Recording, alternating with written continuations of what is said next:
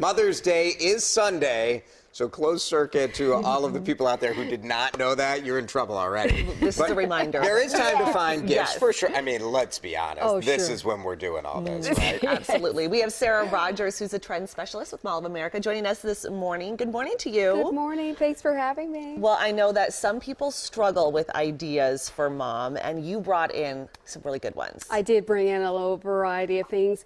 For instance, how about getting mom a beautiful leather handbag? Pretty. This is by Stray Designs, and it's in the Rad's Boutique at the Mall of America, which is a curated shop of local artists. And they're really well known for being classic and versatile. So, like this strap changes to crossbody, as well as a long strap, short strap, wristlet. So you'll love the versatility Very there. nice. How about an inspirational gift for mom? Moms too? love that, right? Yes, from Indulge and Bloom. I love this beautiful throw pillow. Some days you have to create your own sunshine. We know that. Hand yeah. towels as well. These are a linen blend. Or you can make a planter for her. Oh, that's so pretty. Which I really love, that little stone there. Nothing is set in stone. So that's something you can add, or just pick up the stone yourself. And how about fabulous jewelry? If mom loves jewelry. My wife loves jewelry. You got to for sure. check that this out. piece. Isn't this gorgeous? It's a majestic brooch. It's by renowned designer Stephanie Lake. You'll find it at the Mona Williams store.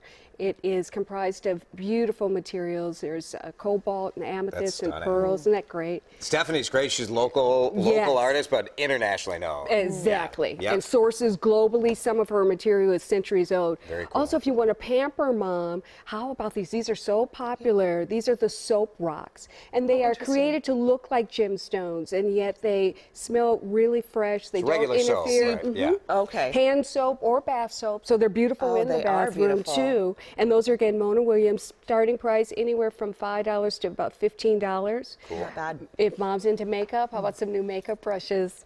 How pretty By is that? This is the Go-Getter set. They're vegan brushes. There's 5 in there, and it's about $44.